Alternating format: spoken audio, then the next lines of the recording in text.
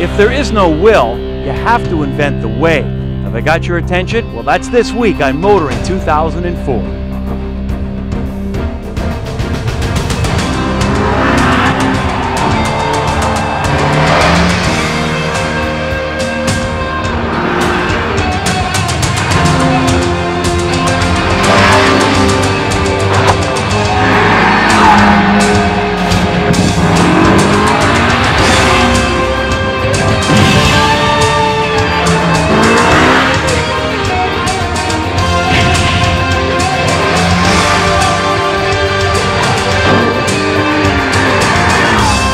TSN's Motoring 2004 is brought to you by Quaker State Motor Oil. Oils fine-tuned for different engines. And Midas, Total Car Care. We do that.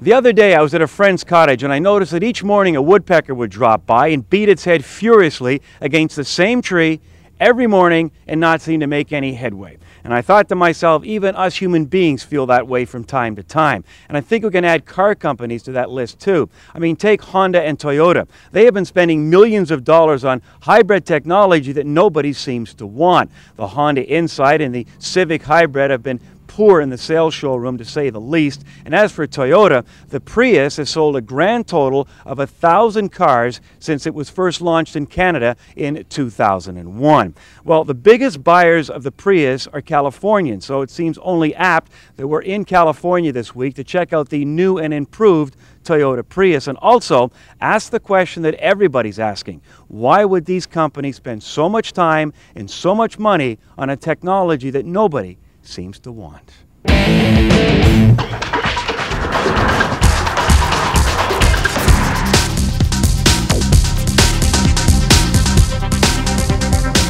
I guess, like our chief engineer has said, we do it because we must. It's what consumers, governments, we in the industry expect of ourselves, and also because we can, because Toyota has that technology in-house that it's developed and is now rolling out across a number of different platforms, and because it is going to serve as the technology on which our future fuel cell vehicles will be built. Given the environmental issues that the world's facing today, given the growth of the use of private transportation around the world, if we want to be in the car industry in the years ahead, we're going to be there because we have a more environmentally friendly solution. Hybrid, as we refer to it in a powertrain system, is a system that has more than two energy stores or power sources in the vehicle. They could be gasoline and electric, as our vehicle is, or it could perhaps someday be diesel and electric, or maybe someday fuel cell and electric. Our vehicle works by using the gasoline engine and the electric motor in their respective most efficient operating zones.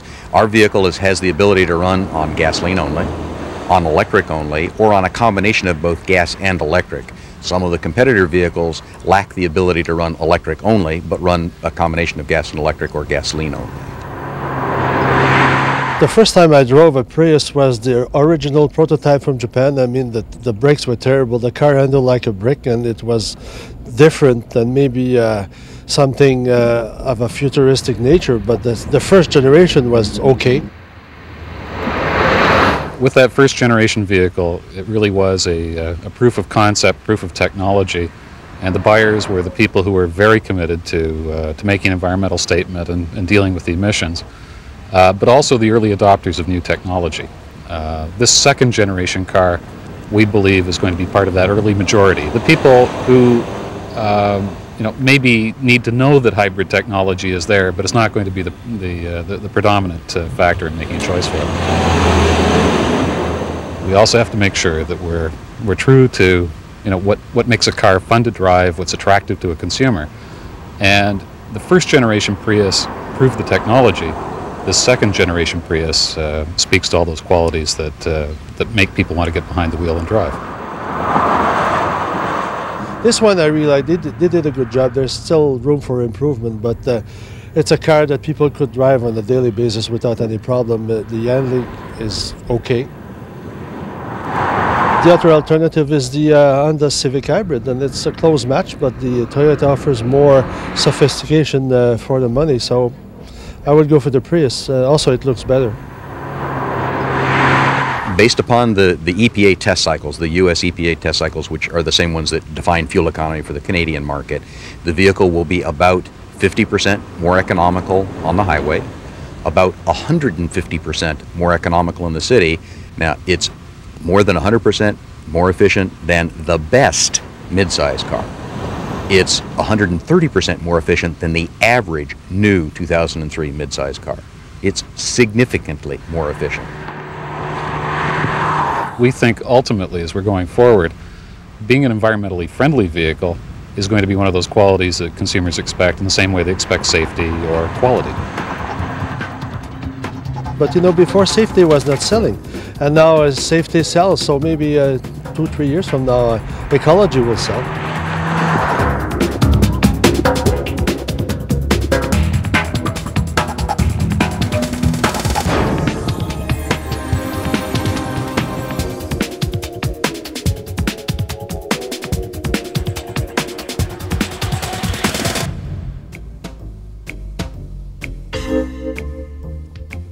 You can just guess, can't you? More later on Kenzie's Corner.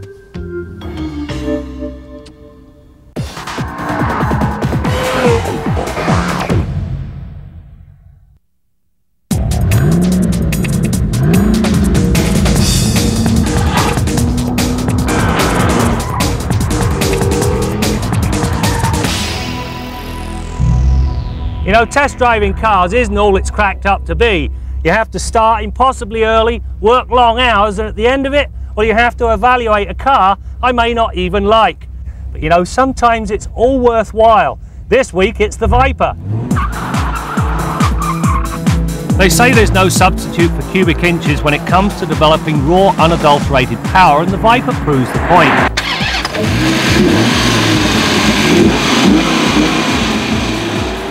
Simply an 8.3-litre V10 engine negates the need for much of the fancy engineering employed in other ultra-high output designs.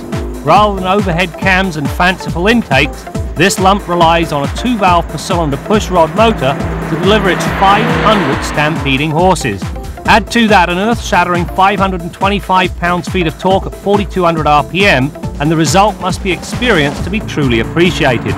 Reading the numbers sends a shiver up your spine.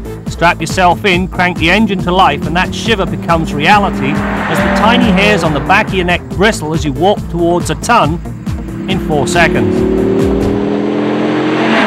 You don't so much get into the Viper as you do fall in, but once you get behind the wheel, it's well worth the effort. The seats are fabulous, and the pedals and steering wheel are no longer offset as they used to be in the previous car. When you get to the gauges, well, they're now clear and concise, meaning you can read them even at the alarming speeds this car's capable of. There are, however, 2 drawbacks, and both of them have to do with heat. The first one, the heat generated by the engine and transmission when you start driving this car, well, it radiates back in through the central tunnel and up through the gear shift lever. It's enough, in fact, that even on a relatively cool day, you've got to leave the air conditioning turned on. The second place that heat's an issue, well, it has to do with the side pipes. As this warning label says, this sill plate gets very hot. Now, whilst it won't burn you, it sure does get your attention as you climb out. Matched with the motor is a 6-speed manual box that is remarkably refined. The throws are short, the gate well defined, and unlike most in this league, it does not take both feet to depress the clutch. As a result, it is entirely possible to drive the Viper in a civilized manner despite the horsepower. From here, the power is relayed to the road through a limited slip diff and a truly massive set of tyres. 275/35/18s up front and 345/30 ZR19s in back. One of the biggest improvements to this new Viper is to the brake system. It takes 500 horsepower, 8.5 seconds to get this thing up to 160 kilometers an hour. It takes less than 4.5 to get it back to rest. That means this thing's got some of the best binders the world has to offer. Reaching this level of performance was not easy. Given the tremendous speeds at play, the engineers asked the supplier how the anti-lock brakes would react when hammered at 320 kilometers an hour. The answer the team received was short and sweet. Dunno, we've never tried it. So Dodge tested the system at 270k. Initially, it was a hair-raising experience. However, repeated tweaking brought the system to where it is today. The lone complaint is that the brakes are not incorporated into some sort of electronic traction control system.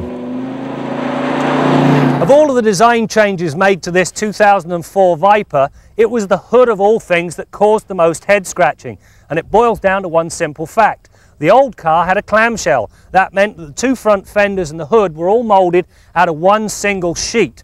Now what they decided to do was to make sure they didn't get it wrong was ask the owner body, and they turned around and said, you know what, we don't give a darn as long as it gets better brakes and more horsepower, which this car does.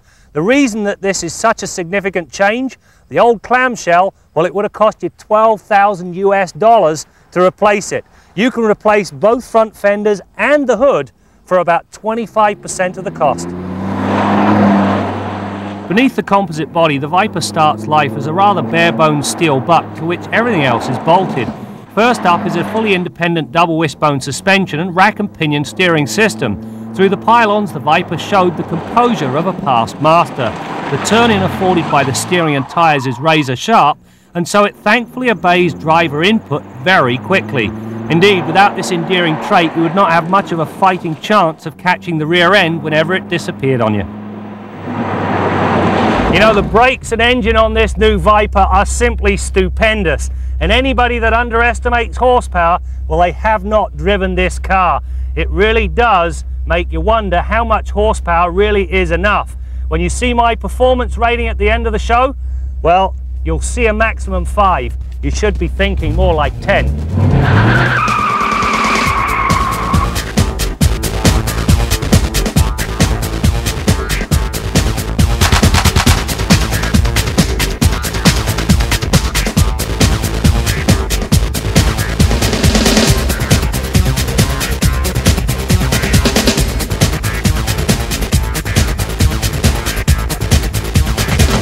Our Midas tip of the week concerns replacing cooling system hoses. Whether it's a rad hose or a heater hose, in most cases the hose itself is an inexpensive part, but the part that it connects to, the radiator, the heater core, or other components in your cooling system is usually fragile, expensive, and in many cases hard to get out. So if you damage it, it could be really costly. I want to show you what can happen.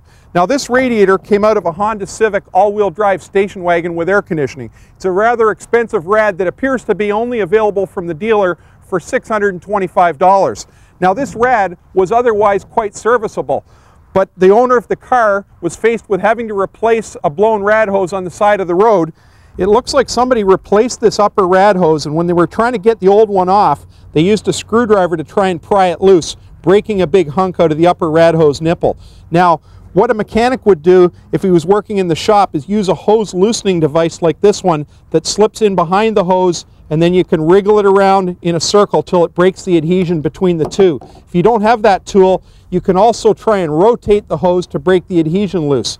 Now, if that still won't work, you can take a utility knife and split the hose or cut the hose very carefully and then separate it, peel it apart with your fingertips to loosen it.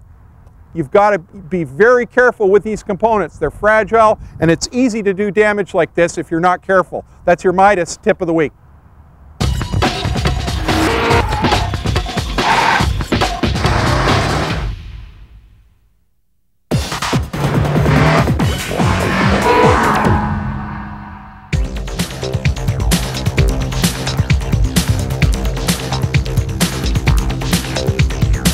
Took a look at the Chrysler Intrepid, we realized that the 3.5 high output engine gave us the ability to come with the fastest production car vis-a-vis the Crown Victoria or Impala. We had the handling capabilities. We basically had the package that would meet the requirements of the government and police agencies across Canada. And ultimately here we are today with our 2003 Chrysler Intrepid police cruiser. It has the turn-in characteristics of a front-wheel drive car and the mid-corner and kind of corner exit characteristics of a rear-wheel drive car, which is not. I personally haven't experienced a front-wheel drive car like it before. I know the cab-forward design and the way that the car is set up in terms of its balance has a lot to do with that. But I have to say I am thoroughly impressed with the Intrepid. The research that we did with the police was hands-on. We went out there, and the feedback that we got is number one priority for themselves was handling. Common sense suggests that the best way to avoid an accident is to have the handling and maneuverable ability of the vehicle to avoid a difficult situation. So that was number one feedback. Then they came back and said speed was very critical to them. And again, our 3.5 liter engine producing 244 horsepower gives us the fastest car out there compared to Crown Victoria and Impala. For some of those bad guys out there that decide they don't want to abide by the law, I'll tell you one thing, they're going to have a real tough time with this car. It really is an incredible car, and like I said, it's been designed to really make it easy for all the officers and all the other services that are going to use this car to be able to drive it fairly aggressively and really feel confident behind the wheel that they are in a car which does pretty much everything they ask of it. Earlier we heard how Toyota is having a tough time selling its Prius hybrid, and they're hoping, of course, the 2004 model will change things. But you know, something happened today that I think really illustrates the company's problem. You see, a lady walked out to me and said, "Is that a Prius?" I said, "Yes." She said, "Everybody should be driving one of those," and therein lies the problem. Everybody wants to save the environment, but anyway, let's head to the Quaker State Garage and let's ask Bill Gardner what he thinks of the hybrid technology and its future. Brad, I think these hybrid cars are great. You know, when you think about the way most people use a vehicle, light-duty transportation for 1 or 2 passengers and little or no cargo weight, a hybrid is certainly going to do the trick. And what is there not to like about 70 or 80 miles per gallon? Now, you all know how much I love my pickup trucks, but certainly fuel mileage is not their forte. Now, I just got back from a trip down to the States. I put 5,500 kilometers on our long-term test Tundra inside of 10 days, so I got some real good driving experiences with the Tundra. It's giving me a range of about 700 kilometers on its 100-liter tank. So I'm getting fuel mileage of around 21 3/4 to 23.5 miles per imperial gallon. Now, when you do a trip through the States, you've got to make sure that you take your calculator and convert the smaller US gallon to imperial gallons before you make your calculations. In terms of liters per 100 kilometers, I'm getting between 12 and 13 liters per 100 kilometers in terms of highway fuel mileage. So that's pretty good for a V8 truck with the kind of power that this vehicle's got. I'm sitting at about 14,500 kilometers. All it's needed so far is one oil change at 8,000 kilometers, an oil filter, and a grease job. The engine has not used any oil whatsoever in terms of oil consumption. There's been little or no consumption. Now, the Tundra's got great power, 245 horsepower, and tons of low-end torque. So driving it through the mountains in the States was absolutely fantastic. It goes up those grades like they're not even there, and that's where you really notice the difference in engine power. Now, I've only driven a hybrid car around the city, so I don't know what it would be like driving in the mountains. I know the acceleration off the line is great because of the assist with the electric motor, but I'm wondering at highway speeds when you get to some serious grades, I think that's where a hybrid might be in a bit of trouble. When you've got the kind of muscle you've got with a V8 though, you get through the mountains in a hurry. They're absolutely a pleasure to drive. Now, it's interesting to pick up one of these little slide rules that you can get from Natural Resources Canada and track your fuel mileage. If you've got a hybrid car, boy, you're going to be smiling when you get the numbers. But this little slide rule allows you to check your mileage out. You just move the slide part along for liters of fuel per kilometers traveled, and you get a readout in miles per gallon or liters per 100 kilometers. It's kind of an interesting game to play. There's some neat little tips on improving your fuel mileage, and make sure you take your calculator with you so you can make all the conversions. Till next week, I'm Bill Gardner for Motoring 2004.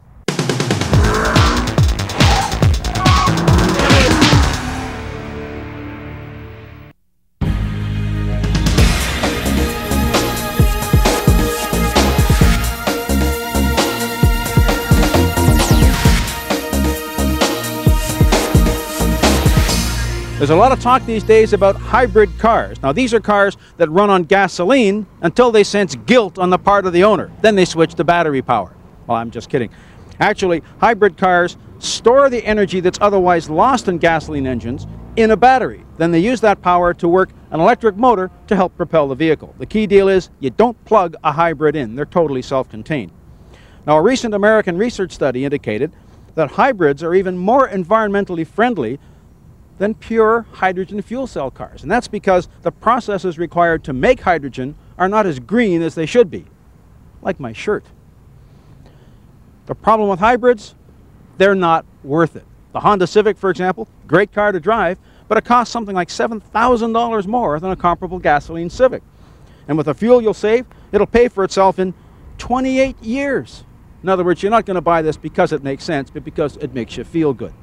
The original Prius, well, it was kind of a Tercel-sized car for a Camry-sized price. And Canadians aren't going to buy that no matter how good the fuel economy is. The new Prius, well, that's a different story. It's a very nearly Camry-sized car for a Camry-sized price that happens to get 60 miles per gallon. I think they'll do pretty well with that. But the biggest problem with any of these is that they're starting with vehicles that are already pretty fuel efficient.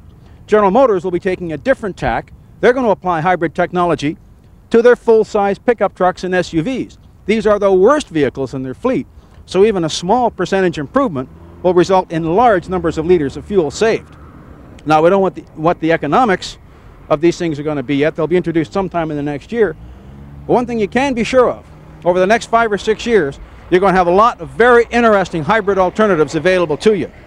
But wait, should you hold on for a pure hydrogen fuel cell car? Well, everybody, including me, thinks hydrogen's the long-term answer. But we're not going to see hydrogen cars until there's a hydrogen filling station on every street corner. Now, I'm not telling you to sell your Ballard stock just yet, but I am telling you, don't hold your breath. I'm Jim Kenzie. You know, the 2004 Toyota Prius is not only a treat to drive, but with 300 patents, it's also a technological wonder. And you know, in a future test drive, Graham will take a look at the highlights. But you know, we should all be pleased that companies like Toyota continue to invest in this technology. As the chief engineer of the Prius told me, if you can do it, you must do it. So there you go. Well, that's it for now. We'll see you next time out as we continue to bring you more stories about cars and the people who drive them. It prepares the students for their chosen career path. We're all here for one reason. We love business, we love people, and we love automobiles. It prepares them for what they want to do for their career choice. No sales environment. The students are straight up. They'll tell you what's hot, what's not, what exactly is going on in the automotive industry.